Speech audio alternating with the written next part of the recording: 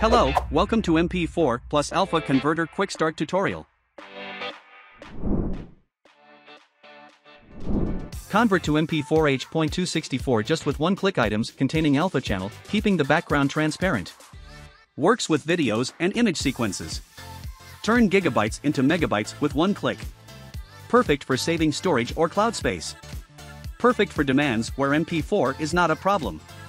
As jobs already archived or jobs in production with intense cloud traffic or jobs in there is no focus on superpower maximum image quality. Each processed footage item is separated into two MP4, one RGB and one alpha, and merged back into a composition that replace all original instances used in compositions automatically. The comps stay the same visually, but with MP4 videos. This process can be performed manually, but it is very technical, difficult and too tedious. And there are better things to do with your time. Let it do for you with one click. Installation is the same as any dockable After Effects script. Simply copy the .jexpin file contained in the package to the After Effects script UI panels folder. Below the folder path according to each operating system. For the script to work correctly, it needs two output modules templates containing specific settings to render the MP4 files correctly. The simplest way is to import these files using our AOM. To import this file, follow this path. Menu Edit, Templates, Output Modules, then hit the Load button, and find the a.o.m file. A window will appear saying that two templates were added.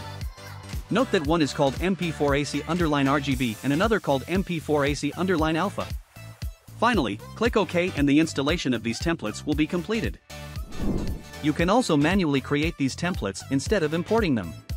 It takes a little more work, but this way you can choose a codec other than MP4 if you want. It is only mandatory to keep the highlighted parameters and the exact names of the two templates.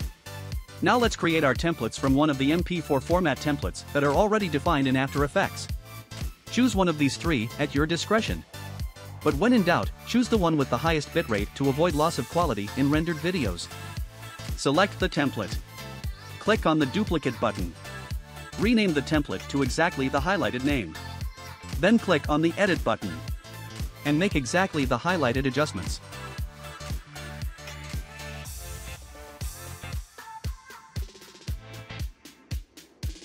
Duplicate the template again, rename the template to exactly the highlighted name. Click on the edit button. And make exactly the highlighted adjustments. Note that the only difference to the alpha template is that it must not include audio in the file. That done, we have our two MP4 rendering templates. Click OK to save.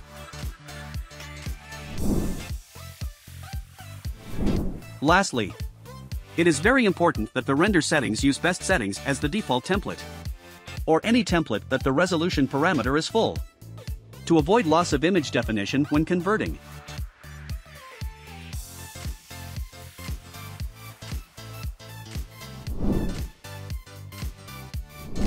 If the installation was done correctly, we can now run the script. To do this, just click on the window menu and then at the bottom look for MP4 plus Alpha Converter and click. And here he is. Now that we have the script properly installed, let's demonstrate how it works using this project.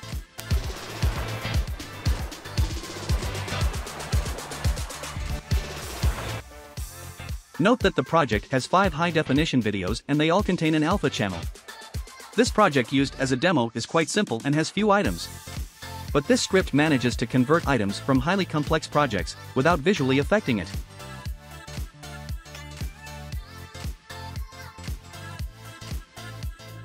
The videos are in QuickTime MOV format, but it could be any video or image sequence format supported by After Effects. As long as items have up to 8 bits per color channel, which is After Effects default color depth. Now let's convert some items. We could convert all items at once. To begin with, we are going to select only these 3. And we are going to leave the other 2 in order to demonstrate another functionality of MP4 plus Alpha Converter. You must set the MP4 files to be rendered to the folder on your computer. This choice will be saved until you restart After Effects. And if you don't define a folder, the files will be rendered in the same folder as the AEP file. Now just click the Convert button to start converting. If the project has been modified, the script will show this dialog asking to save. If the project is the original, it is better to save it with another name to avoid inconvenience. With the project saved, click the Convert button again. Now just wait for the conversion to finish. The conversion time depends on the quantity, duration, and resolution of the items. Items are rendered by After Effects' native render queue. After finishing the render, let's check the converted items. Note that the items that used to be QuickTime MOV files have been replaced by compositions, which has the same name as the original item, but added the tag _RGBA. These items were replaced in the project and also in all compositions they were in. An interesting function is that whenever you click on the Convert button, the original items are moved to a folder located on the same level as the original item. And another folder is used to store these temporary comps. And the rendered MP4s are saved in another folder in the root of the project. In this way we avoid that your project is polluted. If just out of curiosity you want to know what's inside the RGBA compositions that replaced the original items, just select one and open it like any normal composition. You will see that inside it contains two layers. The bottom layer has the RGB channel and the top layer has the alpha channel, which is hidden and being used as the luma mat of the RGB layer.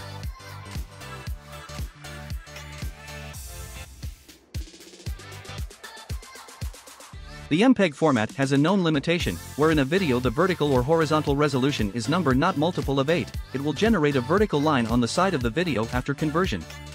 However, the MP4 plus alpha converter has a built-in function that corrects items with non-multi-8 resolutions, without changing any pixels in the appearance of the final compositions. By default, an MP4 plus alpha converter uses H.264 compression template with high bitrate to have a good ratio between image quality and file size, so the loss of image quality is small. But if you prefer a template with a lower bitrate, the loss of image quality is more pronounced. See our documentation for more information on image quality. When an item originally has audio, this track will be included in the converted version as well. However, to prevent the sound from being duplicated, only the MP4 containing the RGB channel will have an audio track. You can disable automatic rendering by unchecking the auto render checkbox. This option is useful if you want to convert a large amount of items that are in different project folders.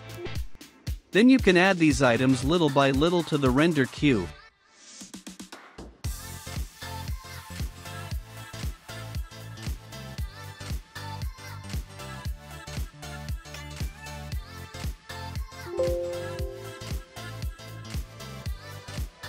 And only render to MP4 at the end.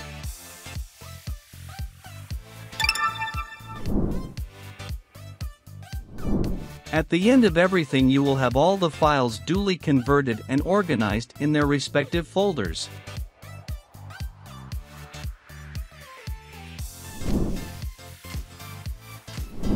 After converting the desired items, you can apply the Reduce Project command to remove the original items from the AEP project.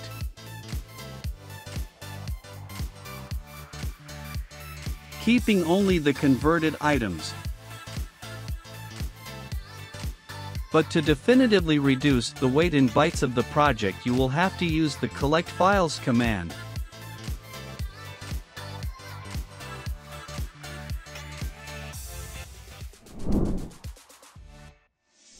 After collecting files, it is possible to analyze that the version converted to MP4 was much smaller in bytes than the original.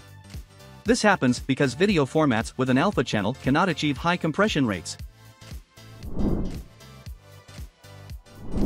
Analyzing the subfolder where the original and converted files are, you can see that for each converted video, 2 MP4 are generated. Of course, if the original item is a sequence of files, it turns out that all the files in the image sequence become just 2 MP4s.